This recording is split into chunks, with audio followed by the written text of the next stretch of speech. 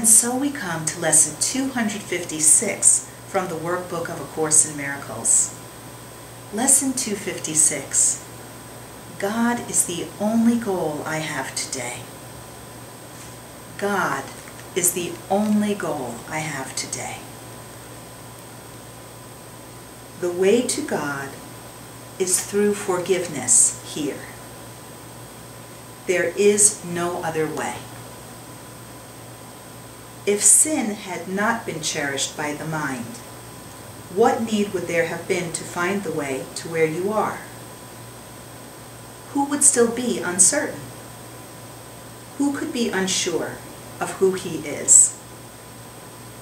And who would yet remain asleep in heavy clouds of doubt about the holiness of him whom God created sinless? Here we can but dream. But we can dream. We have forgiven him in whom all sin remains impossible.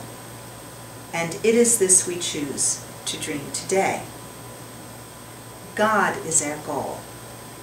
Forgiveness is the means by which our minds return to him at last.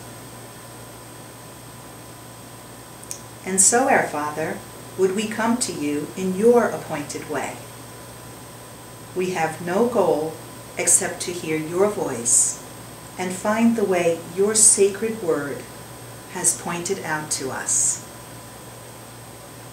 Lesson 256. God is the only goal I have today. If you'd like to read my commentary on the workbook, go to amytorresasum.com and read Amy's blog. Namaste.